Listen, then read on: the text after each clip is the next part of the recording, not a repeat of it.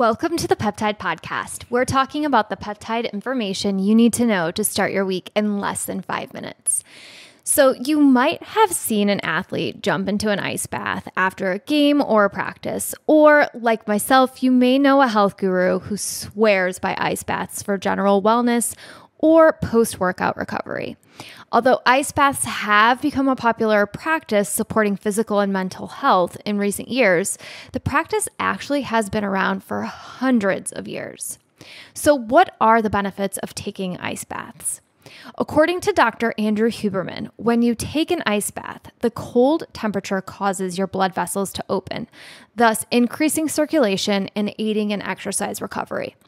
This allows blood flow to your muscles and may help remove any metabolic waste that builds up during exercise.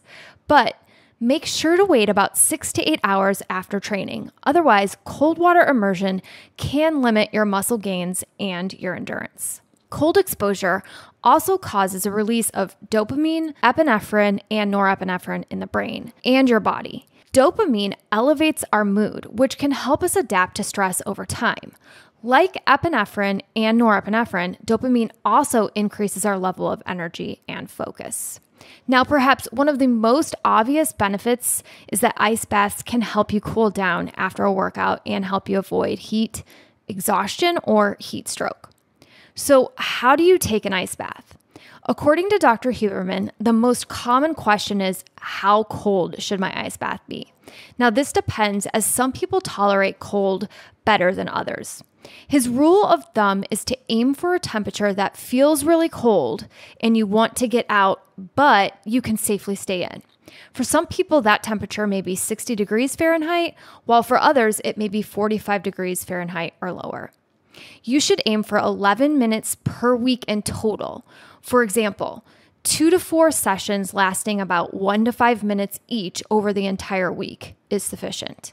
And because your body heats up after ice baths, it's best to avoid taking an ice bath close to your bedtime. This is because we tend to wake up when our body temperature rises. So what about peptide therapies for muscle recovery and stress management? Now, a while back, we discussed CJC 1295 and how it's helpful to those looking to increase lean muscle mass and strength by stimulating the release of growth hormone. It also promotes muscle recovery as it boosts protein synthesis levels and helps the growth of muscle tissues, resulting in quicker recovery times for athletes and those with injuries.